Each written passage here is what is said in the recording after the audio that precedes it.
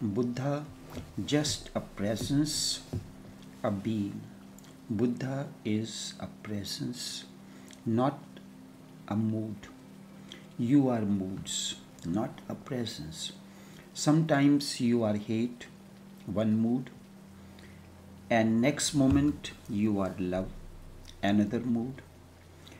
You too, so too, sometimes you are anger, another mood.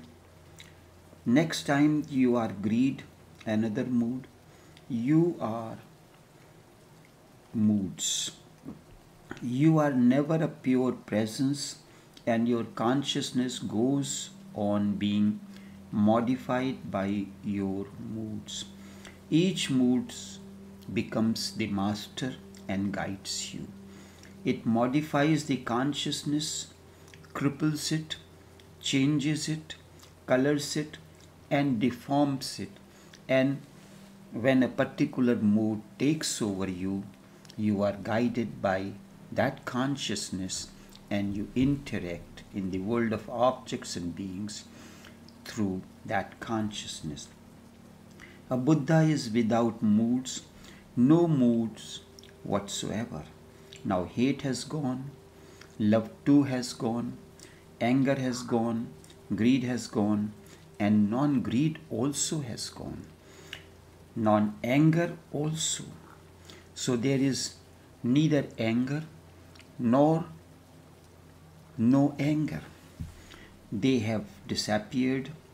The duality is no more. And now he is a simple presence. If you are sensitive, you will feel love flowing. If you are sensitive, you will feel love flowing from him. You will feel compassion. If you are not sensitive, instead you are gross.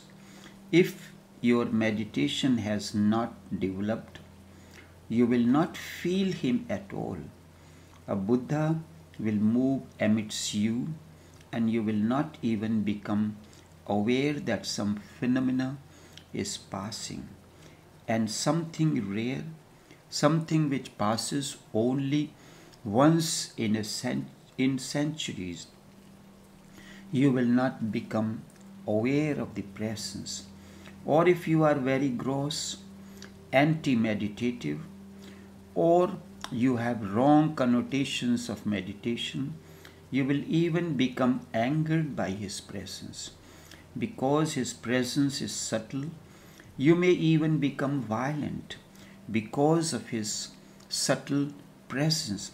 His presence may be disturbing to you if you are very gross, anti-meditative, no taste of meditation. You will become an enemy of a Buddha and he will not have done anything. And if you are open and sensitive, you will become a lover and he will not have done anything. Remember this, when you become an enemy, it is you. And when you become a friend, it is you. A Buddha is a simple presence. He mirrors you. And in front of him, your love, your hate, your anger mirrors. When you become a friend, it is you. A Buddha is a simple presence. He is available like a mirror. He mirrors you. If you become an enemy, you turn your back. You will simply miss something for which you may have to wait for lives to come again. Anand was crying the day Buddha was passing away. And Buddha said in the morning, now this is my last day. Now the body is going to vanish, to be finished. Anand was near. He was the first to whom Buddha conveyed this this is my last day. So go and tell everyone that if they have to ask something, they can ask. Anand started crying. So Buddha asked, why are you crying? For this body? I have been teaching and teaching and teaching that this body is false. It is already dead. Or are you weeping, crying for my death? Remember, this body is a vehicle. Just as you change the vehicle when a particular vehicle gets old, but you travel in the body, in the vehicle, in order to reach from one destination to another. So too, this human body is old. This human body is a vehicle. It undergoes changes and it helps your consciousness to move from one state to another. It is already death bound. Are you crying for my death? Do not cry, because I have died 40 years ago. The moment one experiences, realizes the presence of awakening, enlightenment all around, that very moment something dies in him. The body, his connection with the body severs. Like you would have seen, there are people who are very much attached to their vehicle. There are people who take care of the vehicle just as you take care of health, because that is necessary for you to continue. So too, you take care of the vehicle, but you are not attached to it. So this is what actually happens the moment an individual realizes the presence of awakening surrounding him. So Buddha said, I have died 40 years ago. I died the day enlightenment happened. So his body is only disappearing now completely. Do not cry. Anand said a beautiful thing. He said, I am not crying for your body or for you. I am crying for myself. I am crying for myself. I am yet unenlightened. And now how many lives will pass before again a Buddha will be available to me? It is the presence of a Buddha and cherishing that presence around you is a blessing.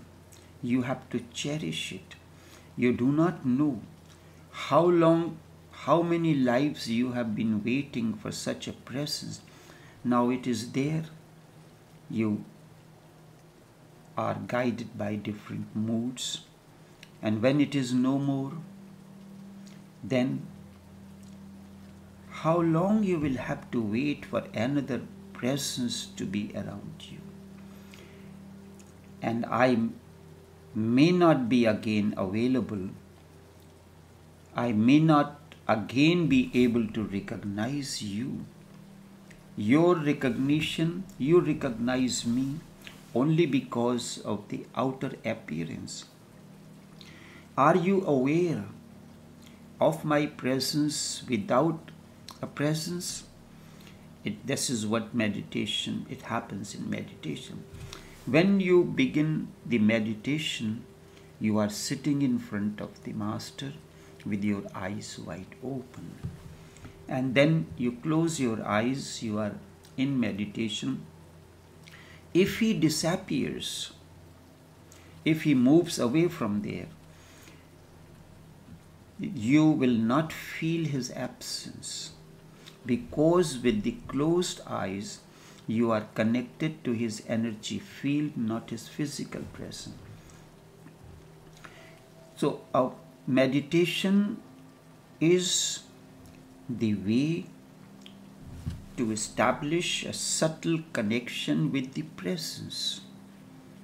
With eyes open, you have a physical, a gross connection. So eventually it happens whether your eyes are open or you're closed, whether there is a distance, the Master, the presence is far or near, it gets dissolved in the entire atmosphere around you. It becomes cosmic. That presence of the awakened one, if there is love in your heart for the awakened one, that presence dissolves in every fiber of the existence, and it surrounds you. Then even if your eyes are open, you will feel the presence deep within. Unless you become enlightened, your clarity of mind will be clouded at any moment. Before you become enlightened, you can fall back again and again. Nothing is certain. So Anand said, I am crying for myself. I am not yet enlightened. I have not yet reached the goal, and you are entering nothingness. Many, even Buddha's own father, could not recognize that his son was no more his son, that something has happened into his body which rarely happens. The darkness has disappeared and eternal light was burning there, but he could not recognize it. Many were against him, many tried to kill him, but it is all up to you whether you become a friend, a lover, or an enemy. All depends on you and your sensitivity and on your mind, how your mind feels. But a Buddha is not doing anything. He is simply a presence. Just through his presence, much happens around him. Those who can feel love, they will feel he is in deep love with them. And the deeper you can feel, the more you will grow in the feeling that his love is deepening towards you. The deeper you can feel, the more you will grow. The more you will grow, and you will feel that his love is deepening towards you.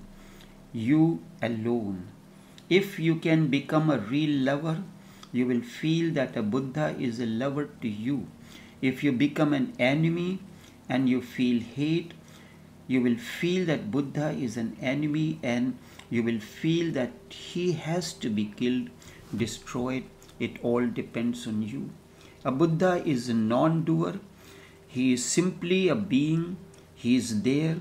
So what happens is difficult to say, because whatsoever we will say will be a mood.